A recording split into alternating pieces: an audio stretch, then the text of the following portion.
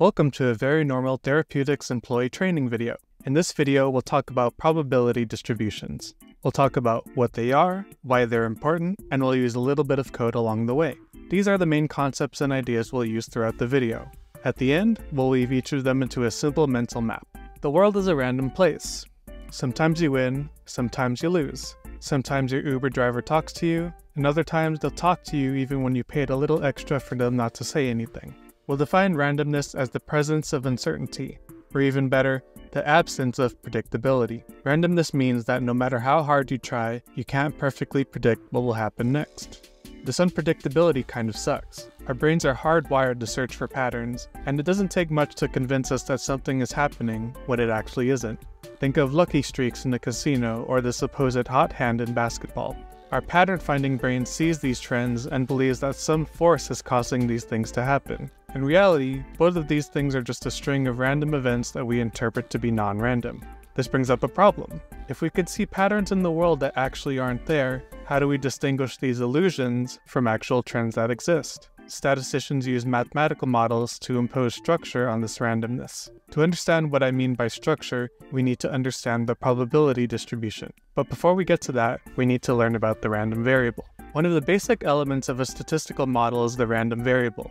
If you were to read about random variables in a textbook, you would see that a random variable is a function. This function takes elements in a sample space of an event and outputs a number. That's it. There are more formal definitions of a random variable, but those definitions aren't that helpful to us statisticians. Instead, we'll ground our understanding in a few examples.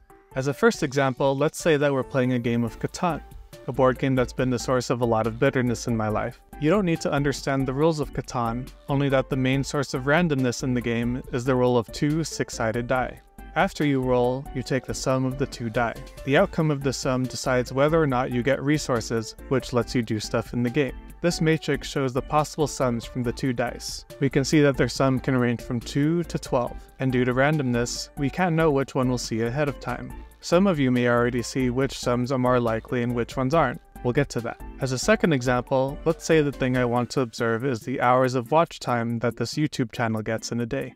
Hours is a measure of time, so the range of possible values is, theoretically, infinite, but only infinite in the positive direction. As a final example, let's say that the thing I want to observe is whether or not you finish this YouTube video. Since I know you will, the only value this random variable can take is 1, which is the number I use to represent that idea. Theoretically, some of you won't finish the video, so this random variable might also be 0, but that won't happen, right? The central takeaway is that the random variable is a mathematical representation of something in the world that can take a range of numerical values, but we can't predict what value we'll see in advance. These values can be discrete, as we saw in the first and third example, or continuous, as we saw in the second example. You'll need to be familiar with a bit of notation. When a random variable is a capital letter, we are conveying that this object can take on different values. When we see a lowercase version of that same letter, we've actually observed a value from the random variable. It's no longer random since we've actually observed it. We now know that a random variable can take on different values, but just knowing the range of values isn't that useful. We might also be interested in knowing how likely we are to see these different values relative to each other. For example, in Catan, there is a map of hexagons, and most of these hexagons have numbers on them. If you have property on a hexagon, you can collect resources, but only if the sum of the dice matches the number on that hexagon. Therefore, it's in your best interest to build properties on hexagons with numbers that are more likely to come up. Otherwise, you're just sitting there eating Doritos while everyone else is gathering sheep. To be more precise, what we want is a function. This function will take in a number and output another number. This output number will describe to us how likely we are to see the input number. If the output is higher, it means that we're more likely to observe that input number. If the output is 0, then we can interpret this as it being impossible to observe that particular input. Luckily, all random variables have such a function, which we refer to as the probability distribution. It can also be called the probability density function, or PDF, or probability mass function, PMF, depending on if the values we observe are continuous or discrete. From here on out, I'll use the phrase probability distribution, and I'll denote this function with the lowercase f. The probability distribution is important because it describes the structure in the randomness in a random variable. To understand what I mean by this, let's look at the probability distribution of the sum of the double dice roll. The distribution takes on this triangle shape. When many people think of randomness, they think of this.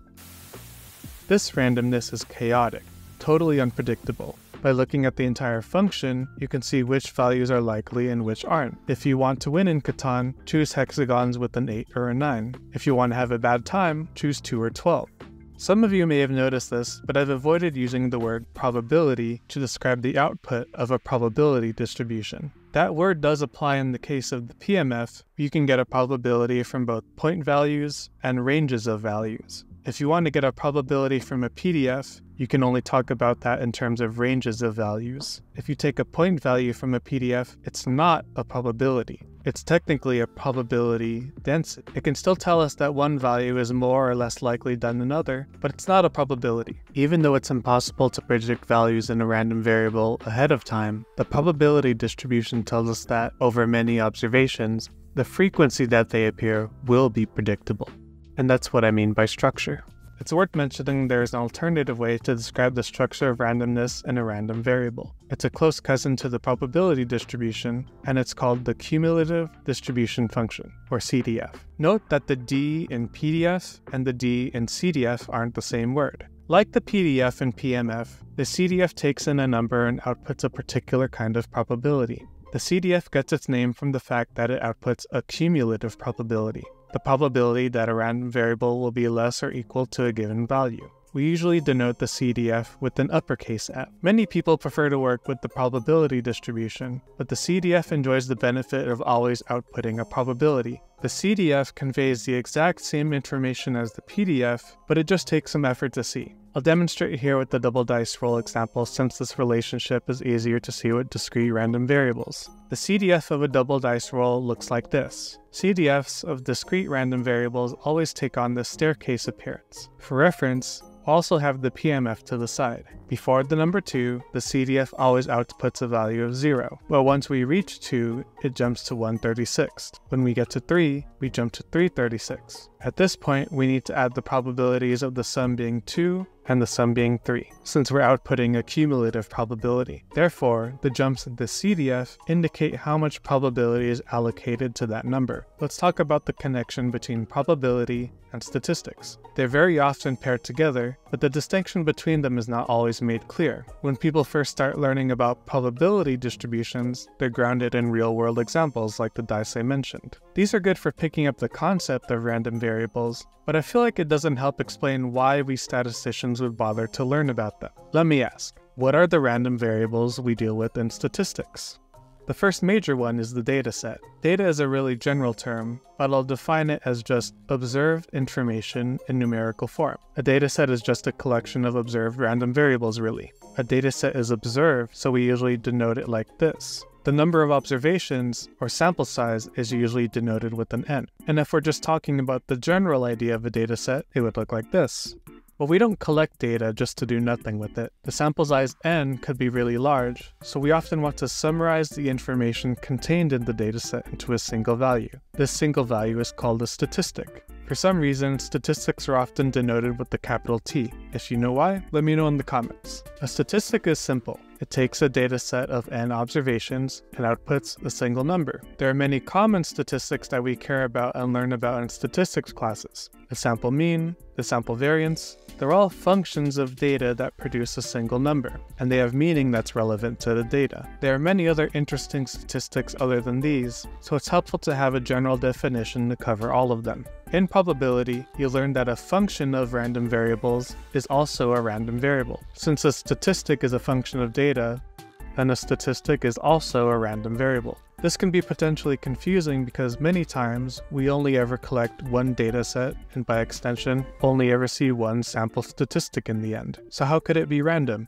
You just need to think about what happens when you collect another dataset. It's very unlikely that that second dataset will produce the exact same value for the statistic. If statistics are all random variables, then by extension, they also have probability distributions. And this is a foundational piece of knowledge in statistics that's often missed by beginning students. If you internalize this, it makes other concepts like hypothesis testing much easier to understand. Before we wrap up this video, we'll do a little code demonstration. Let's say that I'm a tryhard at Catan. When I play Catan, I want to destroy my opponents. To be able to do this, I'm going to use R to simulate the game and test out different strategies. I would like to know the number of times I would expect to see different sums over the course of an entire game of Catan. For simplicity, I'll stick to the number 8, but you can repeat this for other numbers. I read in an interesting blog post that the average game of Catan is about 70 dice rolls. So my dataset is going to be 70 double dice rolls, which I'll simulate in R. To simulate a double dice roll, I'll randomly generate two numbers from 1 to 6. To get these to be integers, I'll round up. I'm assuming that an average game of Catan is 70 dice rolls, so I need to repeat this process 70 times. After simulating all those dice rolls, I'll count the number of 8s among these rolls, which turns out to be 10 in this case. That was just one dataset and one statistic. To demonstrate that this statistic has a distribution, I need to replicate this experiment many times, so I'll repeat it 10,000 times. This code here does just that. Now that it's done running, let's look at the histogram for the sum statistic. The histogram is actually an estimate of the probability distribution. And there we have it. You can see that this count statistic takes on a range of different values. It almost looks like a normal distribution, even though the distribution of the original dice roll is triangular. The peak of this probability distribution looks to be around 13 or 14, so let's check. In an average Catan game of 70 dice rolls, we'll see about 14 8s on average. Knowing that, I can try to shift my strategies to work around this number somehow. You can find this code on GitHub, and I've also put a link in the description. To wrap up this video, let's develop a map that relates all the concepts we learned. It won't be a complete picture, but it can help jumpstart your own mental model for these concepts. Randomness in the world is the presence of uncertainty and prevents us from predicting future events with perfect accuracy. We represent this idea with a random variable. To understand what values are more or less likely, we use a probability distribution. This is a function that takes in a possible value that a random variable can take and outputs a number that expresses how likely we are to see it. In other words, it describes the structure and the randomness in the random variable. Depending on whether or not the random variable is discrete or continuous, it can have another name, the probability mass function or the probability density function. There's another function that describes the structure of randomness, the cumulative distribution function, or CDF. This function outputs a probability that a random variable will be less than or equal to a given value. In statistics, the most common random variable we deal with are data and statistics. An observed dataset is just a collection of observed random variables, while a statistic is a function of data that produces a number. Sample mean and variance are classic examples of statistics that we deal with. This has been a very normal therapeutics training video on probability distributions. Now get back to work or you're fired.